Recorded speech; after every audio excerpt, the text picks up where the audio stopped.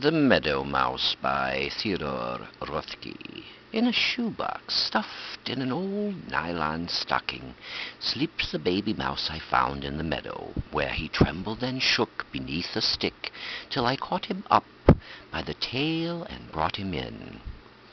Cradled in my hand, a little quaker, the whole body of him trembling.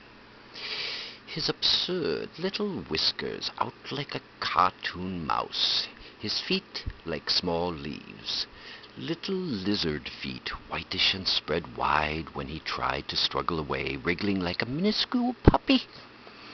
Now he's eaten his 3 kinds of cheese and drunk from his bottle-cap watering-trough.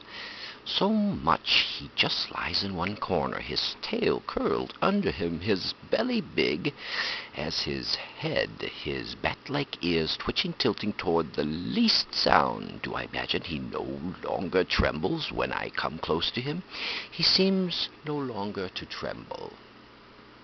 But this morning the shoebox house on the back porch is empty.